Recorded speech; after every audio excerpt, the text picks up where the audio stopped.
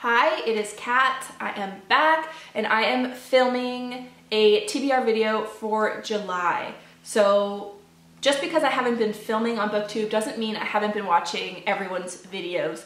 And there was a specific video that made me think I want to film again. So shout out to Avi from AV Club and also Bert from Past Story Time, because they were talking about a readathon they're doing, and I just thought that sounded so fun and an easy way for me to get back into filming. So without further ado, I'm going to talk about my July TBR, which has to do with a readathon and also my library checkouts. So let's get started. So I was watching Avi's video. I will leave her links down below. Her channel is AV Club, and she's talking about the Giallo Readathon hosted by Bert at Past Story Time and Alex at the Bookybus, and it just sounded so fun because I've never heard of Giallo before. So Giallo is yellow in Italian, and it has to do with a certain genre of mystery, thriller, crime books and movies that were produced, and I'd never heard of this before. I don't read vintage horror or crime. It's not really my cup of tea. However, I do love a good theme.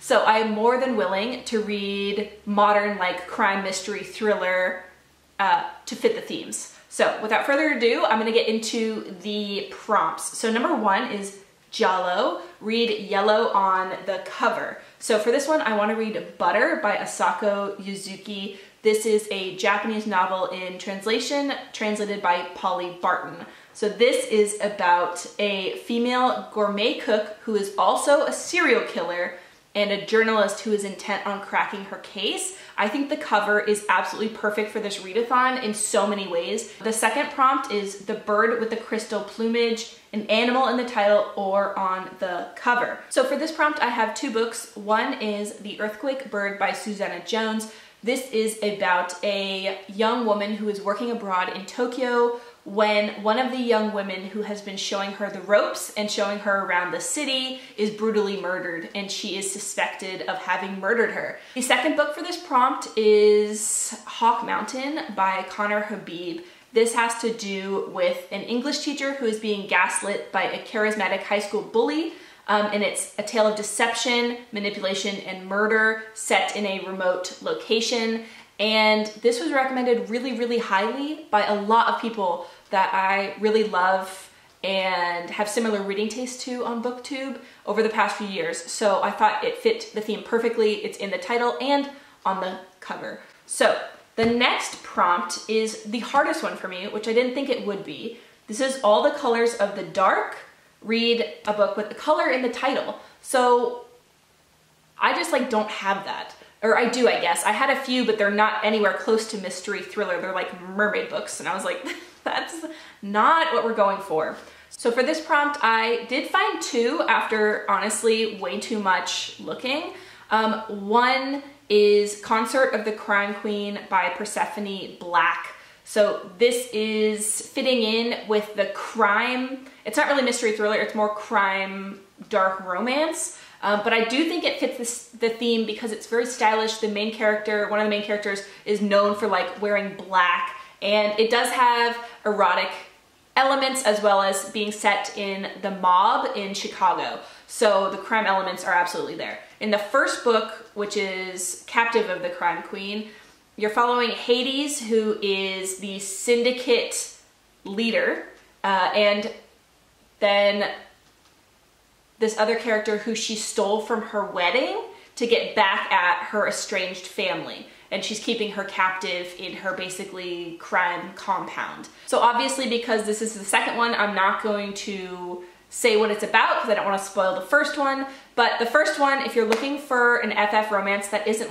sugary sweet, I would recommend it. The other book, which I'm gonna kind of put in here even though it's not exactly perfect, is Dark Mode by Ashley Kalagian Blunt. I picked it up from an ob shop recently. This is definitely a crime mystery thriller, and I'm using dark because it's a shade, I guess, of what you would say is saturation or color. So this is about Regan, who lives offline because of something that happened in her past, when one day she stumbles upon a shocking murder in a Sydney laneway and the victim looks just like her. As more murders start happening and she realizes the victims all look like her, she wonders if someone from her past is coming back to get her. So I also think that this fits the theme perfectly, and dark, I am just pretending, has to do with colors. So the last prompt is the Red Queen kills 7 times, a violent word in the title. Now this one was the easiest for me because I do love a good dark book. So I have a lot that fit, and one I want to talk about is a library checkout that I cannot wait to pick up. This is What I Would Do to You by Georgia Harper. This is an Australian release, and I think it sounds so perfect. I want to read it so bad. I wanted to go pick it up today, but the library is closed on Sunday, so I will be picking it up tomorrow. This is set in a futuristic Australia. The death penalty is back, but if the victim's family wants the perpetrator to die, they have to do it themselves. You are granted 24 hours alone in a room with the condemned. No cameras, no microphones, just whatever punishments they decide befits the crime. So you're following one of those situations and what happens. So it fits perfectly with the theme and the darkness, and What I Would Do to You is so ominous. I know it's not one word, but it fits the vibe. So another one I have for this prompt is Boy Parts by Eliza Clark. This one really fits the theme because of boy parts, and I had started to try to read this before. I got this much in, which is like quite a lot, but I put it down and I have erased it from my memory. So we're gonna be starting back over from zero. This is about a photographer who asks men with unusual looks to be her subject, and I think she gets just a little interesting with her techniques, and there may or may not be horror and gore in here. I'm hoping that there is, due to the title. And the last one, also for the dark word in the title prompt, is A Certain Hunger by Chelsea G. Summers. So you wouldn't think hunger would be a scary word, but she's a cannibal, so it's a scary word. So this has to do with a food writer and critic who is very, very meticulous and picky about her food. She also has some cannibalistic tendencies. So I asked for this years ago for Christmas because I just love that cover. I love a good dark cover. And I have never picked it up, so perfect, perfect, perfect timing. I'm also going to talk about a few of the checkouts that I have from the library that I'll be picking up tomorrow that are really some of my most highly anticipated. One is Someone You Can Build a Nest In by John Wiswell. I think this sounds so directly up my alley. So not only is it sapphic, it also has to do with a monster who falls in love. So it says, Sheshashen has made a mistake fatal to all monsters. So she is a shapeshifter who kind of takes an amorphous form until one day when she is interrupted by hunters and she constructs a body from the remains of past meals. A metal chain for a backbone, borrowed bones for limbs, and a bear trap as an extra mouth. However, the hunters chase her out of her home and off a cliff. Badly hurt, she's found and nursed back to health by Homily, a warm-hearted human who mistakes her as a fellow human. So she realizes that Homily is just her type of girl, the perfect person to co-parent in an ideal place to lay her eggs so that the young could devour Homily from the inside out. However, as she grows closer to her, she realizes that that's not how humans show their love, and that maybe killing your girlfriend isn't the best way to love her. I am so excited for this one. As soon as I saw it, I knew it was going to be one of my most anticipated of the year, and I am really, really looking forward to it. Another one that I have checked out from the library is Tell Me I'm Worthless, which is by Alison Rumfitt.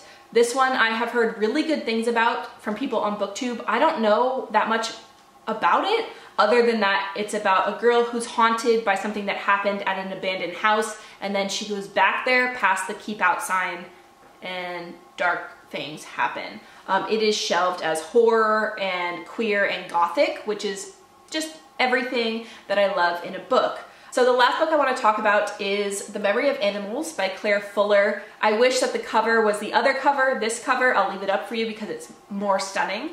This is following Neffy, who is a young woman who made a mistake and she is in debt. So in order to pay off her debt, she agrees to a vaccine trial in a secure London facility. When she's in there, the outside world goes silent and they lose all communication. And during that time, she's introduced to pioneering and controversial technology, which allows her to revisit memories from her childhood. So intoxicated by the freedom of the past and the chance to reunite with those she has loved and lost, she turns away from the present. But in this new world where survival rests on the bond between strangers, is she jeopardizing a chance at her future survival? I think it sounds great. I love speculative fiction, especially with like little sci-fi elements. That was my TBR for July. I am excited to be back and I hope that you all have been well, and tell me what you have been reading. Tell me what you love. Tell me what you love down below. And also I'm leaving links for all of the readathon stuff down below as well. Yeah, and I will see you in another video soon. Lots of love. Toodaloo!